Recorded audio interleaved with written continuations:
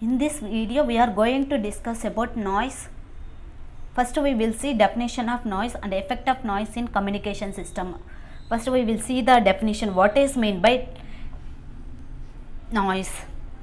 Any unwanted signal which disturb the transmission and reception of a signal in communication system.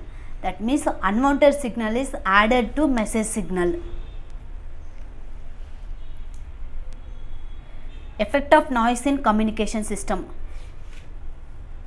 It increases the transmitting power, and second one is information may be lost. That is, listener may lose the original information due to noise.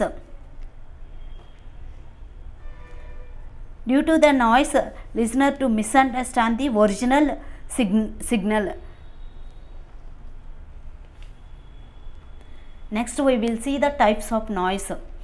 Noise are classified into two types, that is external noise and second one is internal noise.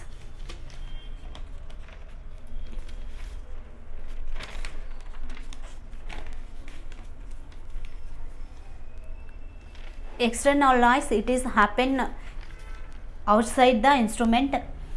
Internal noise, it will happen inside the instrument. If you take any electronic instrument, the noise which are happening outside the instrument, which is called external noise. The noises which are happening internal is called internal noise. We will external noise furtherly classified into four types, that is atmospheric noise, extraterrestrial noise, madman noise, industrial noise.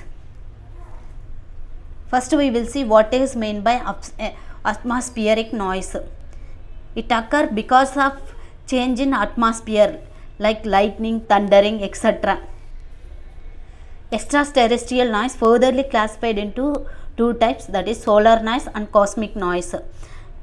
It occurs radiation from sun, like sun or satellites. Cosmic noise, it occurs due to radiation from other side. Next, man-made noise. These noises are due to human mistakes like automobiles, aircrafts, motor sounds, vehicle sounds, etc. Next was the industrial noise.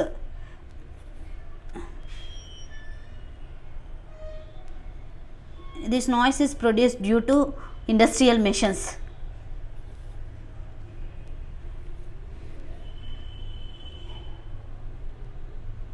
Next we will see the internal noise. Internal noise furtherly classified into thermal noise or white noise. Second one is short noise and partition noise. Next, high frequency or transition noise. Thermal noise or short or white noise. It is due to heat produced by electron flow.